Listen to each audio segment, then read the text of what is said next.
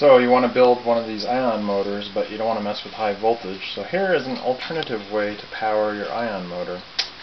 If you happen to have a CRT, which I happen to have, I've taped a piece of aluminum foil to the front of it so that when you turn on the TV, the high voltage will charge this big aluminum plate and the voltage will go up to the ion motor. Let's turn it on and see what happens.